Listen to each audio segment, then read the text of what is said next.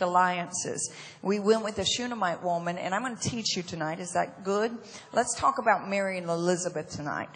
We've done Jonathan and David, and I was going to go back to the Shunammite woman, but I think I'm going to go with Mary and Elizabeth tonight and some of those confident connections. And on Sunday, we'll wrap up relationships, and we're going to finalize it. But it's been really helpful to break and discern what is a godly and an ungodly soul tie, the importance of partnership and the power of that. So let's go to Luke chapter 1, verse 26 through about 38. You want to be seated or you want to stand? I'm teaching tonight, so y'all stand. Oh, thank you. Thank you. You know my custom.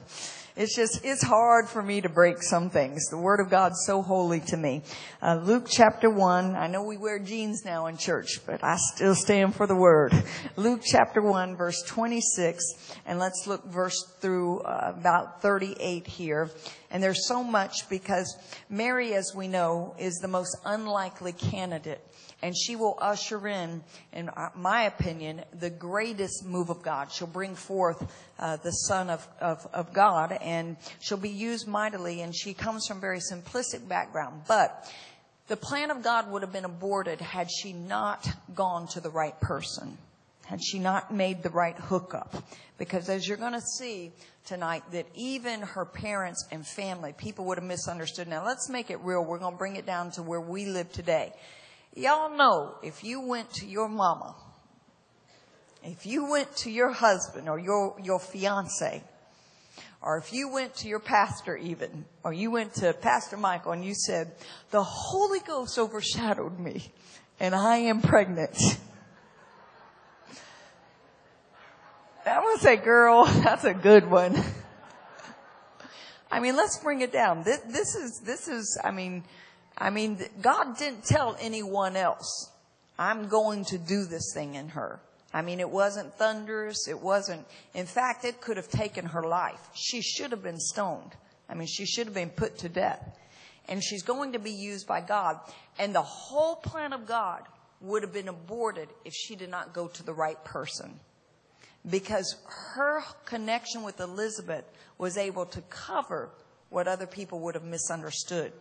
There's some things that God puts in your heart that if you reveal them too soon, you'll kill the plan of God. You have to know, who do I connect my dream to? Who do I connect what I'm carrying to? Because if I connect with the wrong person, they might not understand the workings of Christ in my life right now, and it will abort and kill what God wants to bring forth and carry. So it's beyond just you having the right hookup. This is about a bigger picture of you bringing forth the plan of God. Look at somebody, say, right people are about to come into my life. Luke chapter 1, verse 26, because we know it takes one person to bless you and one person to mess you up. Luke chapter 1, verse 26. Let me hear you. And in the 6th month, the angel Gabriel was sent from God unto a city of Galilee named Nazareth, to a virgin espoused to a man whose name was Joseph of the house of David. And the virgin's name was Mary. And the angel came unto her and said, Hail, thou art highly favored. The Lord is with thee. Blessed art thou among women.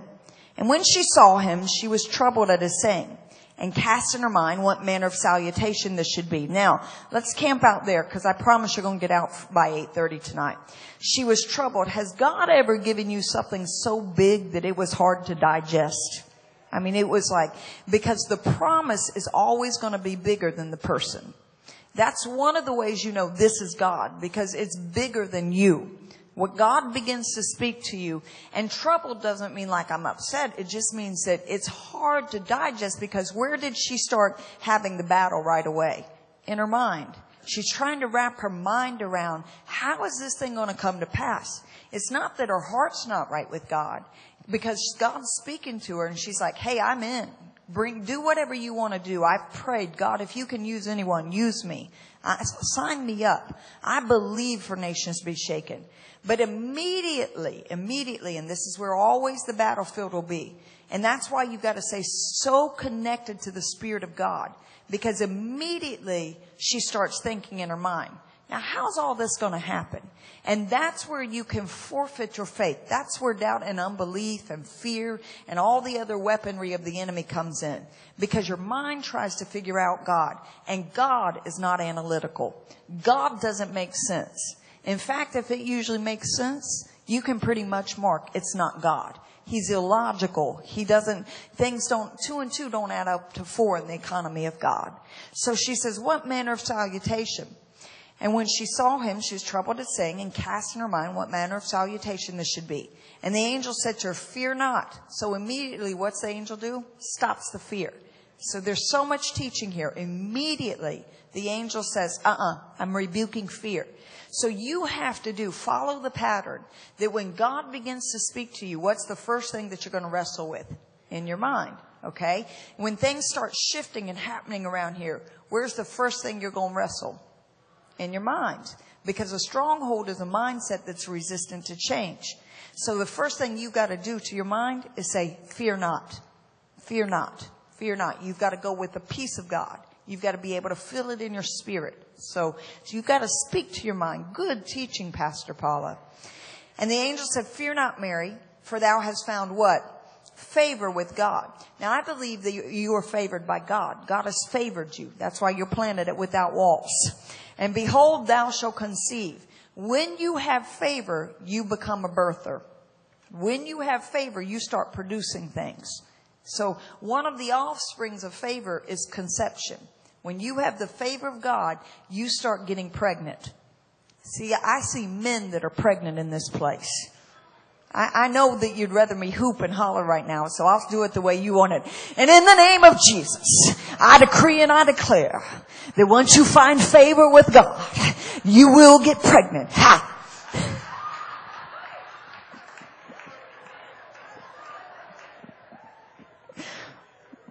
But I'm teaching you. So she conceives in her womb and she brings forth a son, and they shall call his name Jesus. Verse 32. He shall be great and shall be called the Son of the Highest, and the Lord God shall give to him the throne of his father David. And he shall reign over the house of Jacob forever, and of his kingdom there shall be no end. Now notice how God gives her the big picture, but doesn't tell her all the details. Doesn't tell her, because revelation is progressive. God will tell you the end from the beginning. Okay, you're going to bring forth Jesus. He's going to get the throne of David. He's going to rule. He's going to be the Son of God. But he doesn't tell her all the intricacies of the details of destiny. Because if God laid it all out to you at once, it would so overwhelm you, you couldn't handle it. So he gives you enough just so you sign up and say yes. You go, okay, I'm in.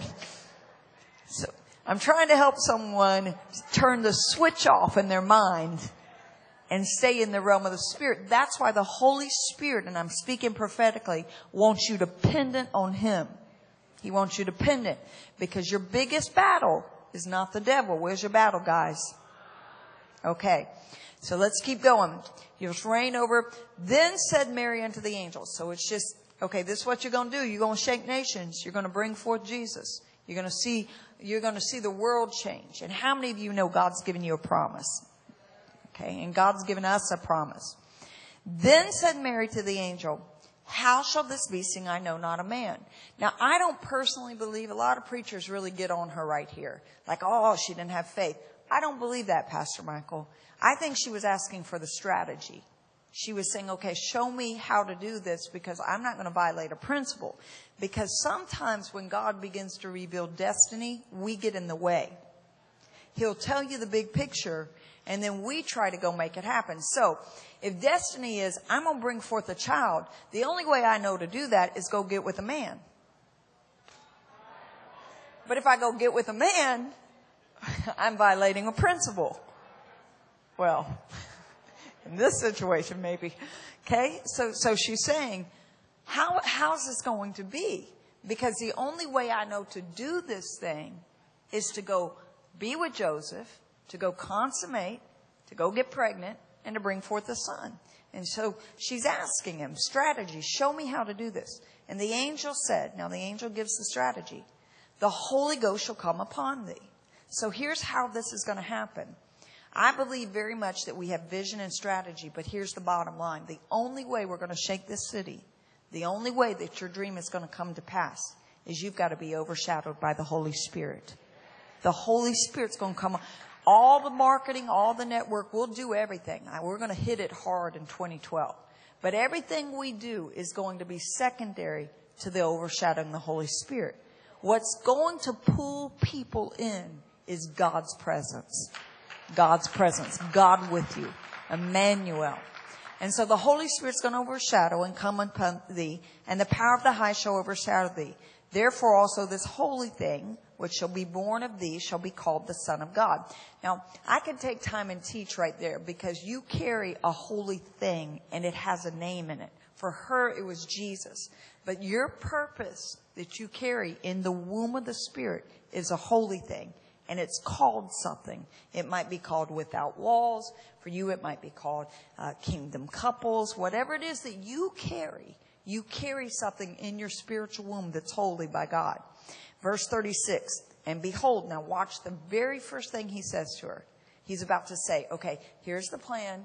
Here's the strategy. Now he's about to show her, here's your partnership. Because if you hook up with the wrong person, you will kill the plan of God.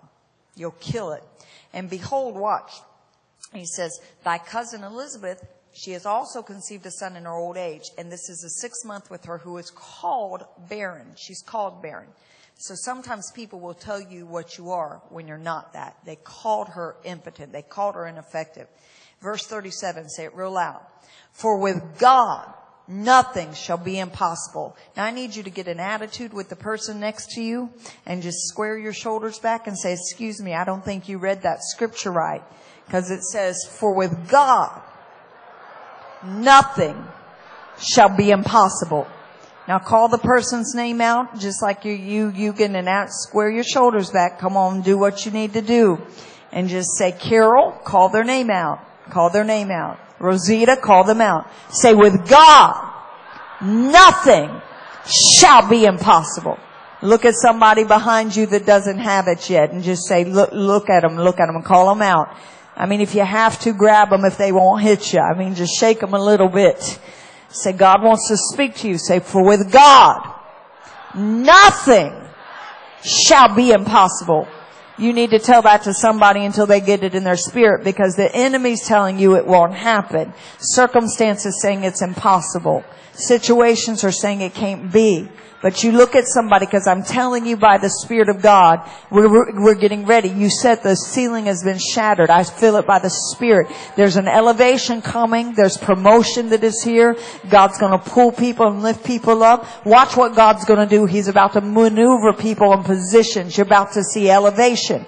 You're about to see promotion. Even within this ministry, there are things that are going to happen within this city, within your life. There are things that God's raising up. For with God, nothing shall be impossible. Look at somebody, say, nothing shall be impossible.